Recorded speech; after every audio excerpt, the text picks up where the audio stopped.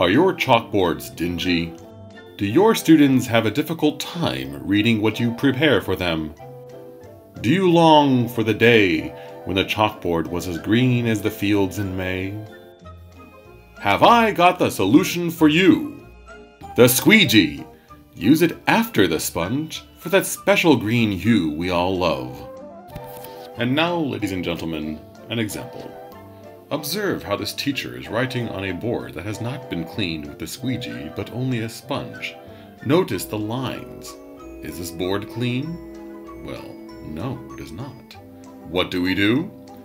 First, we grab a wet sponge and go over the chalkboard with a sponge in a sweeping motion.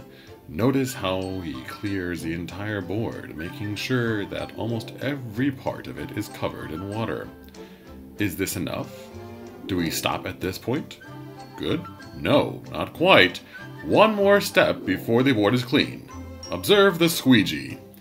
While you're moving across in a gliding motion, be sure to keep the sponge underneath as to collect any excess water that shall fall as you squeegee smoothly across the board. Notice the smooth movement, the graceful air.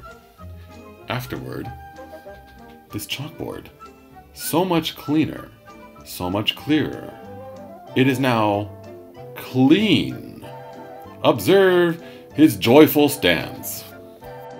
Remember, teachers, sponge, then squeegee, and your board will be as green as the palms in Fiji.